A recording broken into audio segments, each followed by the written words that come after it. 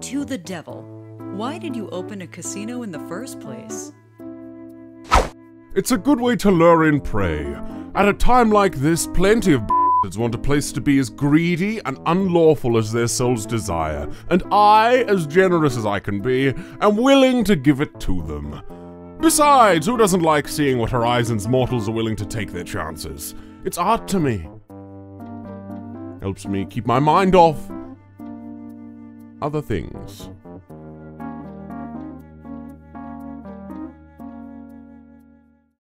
So, King Dice, your new eyes let you see what a person's soul is like, right? What do you see if you look at the devil? Well, somebody did their homework. Yes, a bonus of the contract I signed to become manager was that I would be given eyes that used to belong to a demon, granting me the power to look inside people's souls. Can't see everything, of course, mostly just their most guilty desires, but it's more than enough to make the job easier and much more interesting. And, well, I'll admit one day curiosity got the better of me, and I thought, what if I took a glance at the devil himself? And, well, honestly, I wasn't even surprised. He doesn't have a soul. So when I decided to take a look, I just saw him looking back. Dice, why did you ever go to the casino in the first place? And do you still like it there? Why did I go to the casino? Well, I made a deal. I didn't exactly have a choice not to go. Of course, back then I thought it would be terrible. I thought I was just gonna be mincemeat for the demons working under the monstrous devil. But no, I was a dealer, and the devil turned out to be just a boss hiring employees. In his own way. And if you play your cards right, you'll learn to love the place. I did, and hell, I fixed the place up. It was tasteless before I showed up. For which, you're welcome, by the way. Oh, what would I do without you, King? Cuphead and Mugman. How do you and all of the bosses get along nowadays? Especially like Dr. Call, Wally, the Phantom Express, Brinybeard, etc. What happened to them? Ugh, we might as well be friends with them. Well, most of them. Wally's doing alright, I think. He's kind of a grump most of the time, but his son is pretty cool. Oh yeah, turns out me and Wally Jr. read the same comic series. Oh, he always comes up with theories on it, especially theories about how to bring all the science fiction stuff into real life. He says the series is the main inspiration behind his studies. Nerds! The Phantom Express we haven't seen in a while. They're always moving. Yeah, because according to the curse, as soon as the train stops, they'll stop being undead ghosts and fully move on to the afterlife. Yeah. For all we know, the train might have already stopped. Me and Brinybeard are buds as well. He tells me about his adventures and battles and treasures and everything. Him and his crew are so awesome. He's alright, I guess. Maybe one day he'll take us with him. Dr. Carl, though, I am a big fan of his work, let me tell you. I feel like a few of his wires are a bit screwed. I do like his robot, though. He actually let me be his assistant for a small while. I gotta learn so many things. You mean he let you be his lab rat? I practically had to rescue him before he turned into some Frankenstein's monster. I was only helping him with some tests. Devil doesn't usually wear clothes. Does he only wear them on special occasions? Or whenever Dice makes me. Oh, come on, even other demons wear clothing. Besides, you look good in these. Yeah? So? Mr. Wheezy, have you actually tried to get along with Cuphead and Mugman? I mean, you can't be mad at them forever. Ha! Can't be mad at them forever? Bet I can! Well, I bet you can't. Oh, really? What you betting? All of my salary for the next 6 months. What about you? Oh, yeah? Well, I bet my entire car. Deal. Deal. I'm going to hate you until the day I finally die. We are gonna be absolute besties. Cuphead, Mugman. Try as I might, I cannot figure out how your internal organs work. You appear to breathe through your mouth and nose, but you don't have a neck. So where does the oxygen go? Does it teleport? You have red blood cells, so I know oxygen gets to your lungs somehow. Your heads are hollow, but where is your brain? I assume at least Mugman has one. What happens to food when you eat? Do you even need to eat? Are your eyes just painted on? I'm embarrassed on behalf of modern science that we have no clue at all.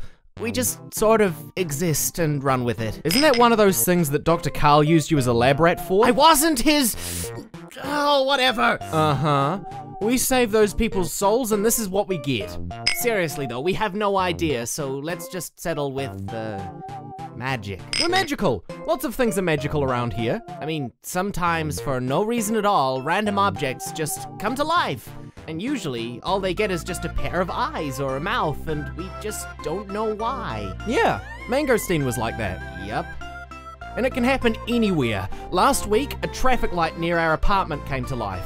But it kept freaking out and messing with the traffic, so a bunch of construction guys came over and took it down. Yeah. What do you think they did to it afterwards?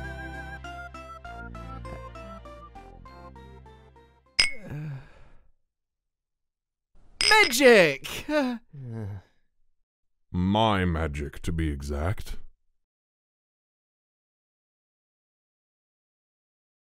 So, this is for everyone at the casino. Have you all ever played Truth or Dare? And if so, what are some of the craziest things people have done or admitted? Since Cuphead's pranks are usually always so extreme, do any of you use it as a way to get back at him? Since I'm pretty sure he wouldn't say no to a dare ever.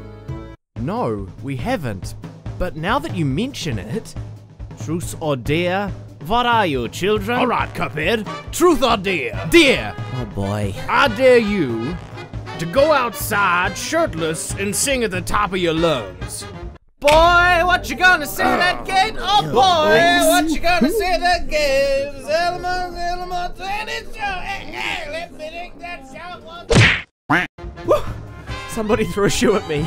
It was for a good cause. Then here's another good cause. I dare you to spend the rest of the game in a flapper dress.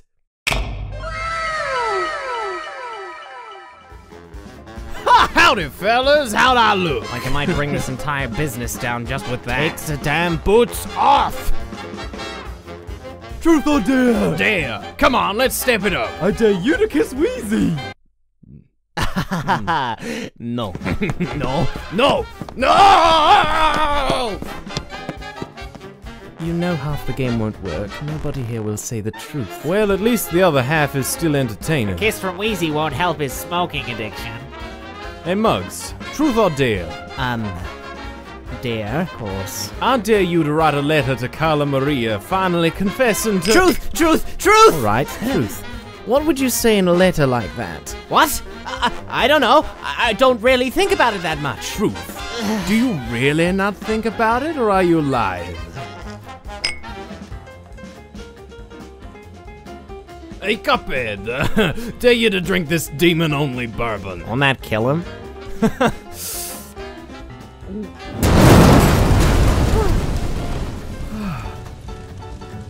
You know, it's not actually that bad. Hey, Dice!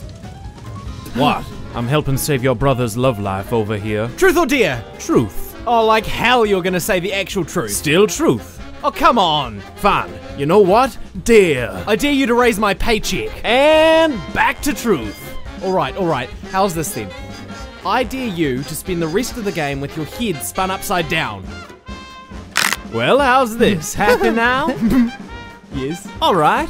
Your turn, Cuphead. Bring it on! Truth or dare, Cuphead? Look at me in the eyes. Truth or dare? I can't. You look too weird. You did this, Cuphead. Now look me in the eyes. Dear. All right. Now listen up, because I'm actually starting to feel sick. All right. Here's your deal. As you know, in the devil's office, there's a lift that goes deeper into hell. You'll use it. Go down about 4 levels and then bring back some sort of proof of being there. How is he? Do you see him? Where is he right now? Has he fallen down the pit yet? Is he gonna make it? I don't know, I can't see! Come on, man, think!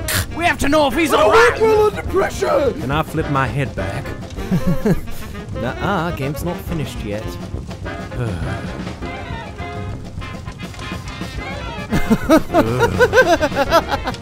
Wait! I see him! I see him!